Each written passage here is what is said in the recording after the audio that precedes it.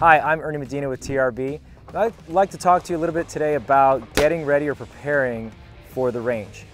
Certainly range time is variable valuable time, and we are limited sometimes into either 2 hours, 3 hours, however many hours you get on various ranges, so we want to make the most of it.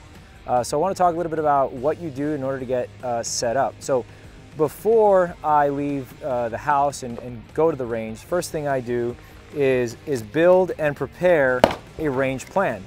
Okay, this is just one range plan that I've used, but it lays out exactly what I'm going to work on that day at the range, particular drills, how many repetitions, how many sets, so to speak, of them, and also has places for certain things that I want to measure, like times and distances and things like that, so that way I can record my progress. So that's one of the things that you're going to set up in order to have a good range session when you're hitting the range. Okay, without a range plan, you're just essentially plinking and having fun, which is great and all, but if you want to make the most out of your range time, definitely need to go in with a plan of some kind and what it is that you're going to work on.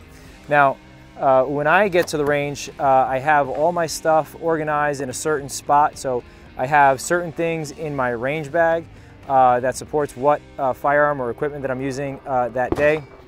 And basically I set it in a table or tailgate, whatever, and then I set it up methodically the same way every time, so that way I can get through it faster.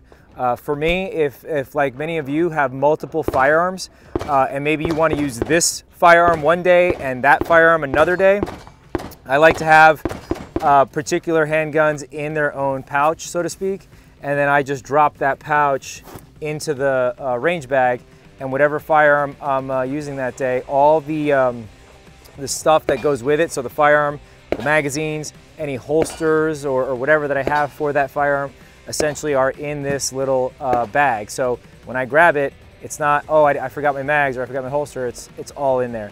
And then in the range bag is just basically all the stuff that I would normally use regardless of what firearm I'm using that day. So from, you know, eyes, ears, shot timer, and things like that. Those are the things that live inside the range bag itself, and just bare bones, and then dropping that firearms pouch in the main compartment, and then I'm good to go.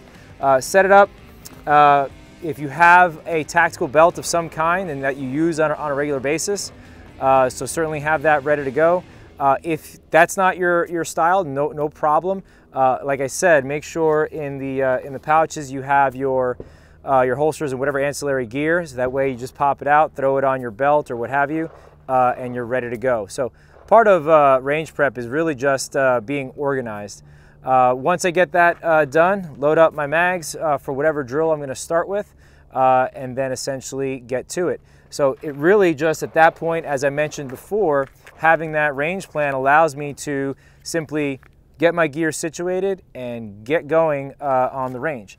So going through the drills methodically it actually makes for a faster range session where you can get through things faster, you can get more things done, and actually you have a lot more fun in the range because you're being more productive, but you can actually have more fun knowing that you're doing, so you don't feel like you're behind the 8 ball or struggling. So that's how I like to get ready for the range. Have everything pre-organized, pre-placed.